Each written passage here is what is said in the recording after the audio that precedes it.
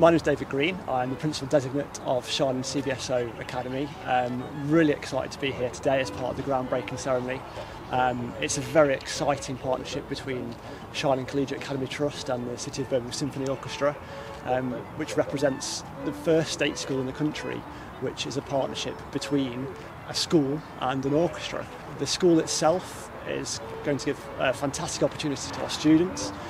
They will study a broad curriculum, all the subjects you'd expect to study elsewhere, but a real special opportunity around music.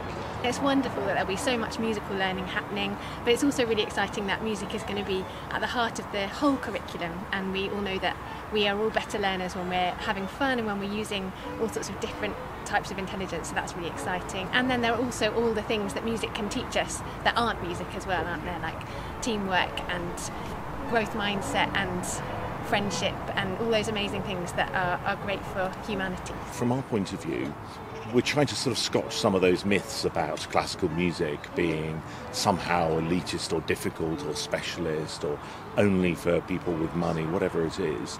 Classical music should be available to everybody.